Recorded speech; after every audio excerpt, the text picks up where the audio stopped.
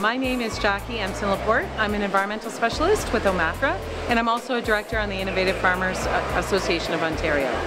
In OMAFRA, we help fund stewardship programs and research initiatives, and it's really helpful for us to work with the Innovative Farmers Association because they're leading edge and they have new ideas and new ways of doing things.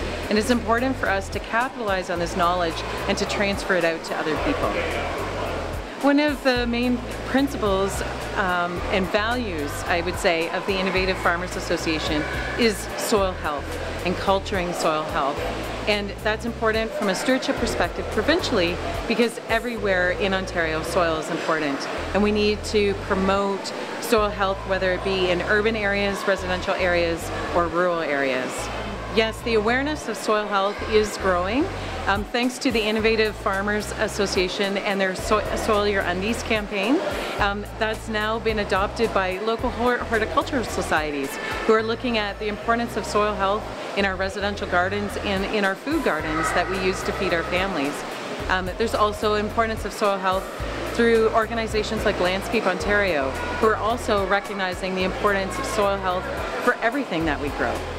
So one of our big priorities right now in OMAFRA, working with some of our other ministry partners and our international partners, is the health of the Great Lakes, particularly Lake Erie. And the drainage basins that go into the Great Lakes are huge, and it encompasses all types of land uses. So it's very important for us to communicate and to advocate this message of soil health and land stewardship throughout the province, and for us all to do our part in terms of improving our water quality in the Great Lakes. In terms of what can you do, if you're a farmer or a landowner in Ontario, one of the best things that you can do is to look critically at your operation and start small.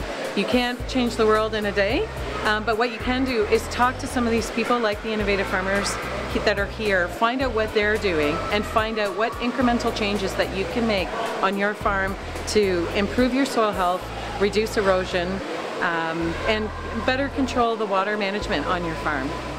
I really like coming to the Innovative Farmers Association of Ontario because this is a collection of people who are curious and they're trying new things and they're always open to new suggestions, and it's a wonderful community of practice for people who want to learn new things, try new things, and feel like they're in an environment where people will freely give their advice, but also be willing to take risks and to try something new that maybe somebody else hasn't already thought of.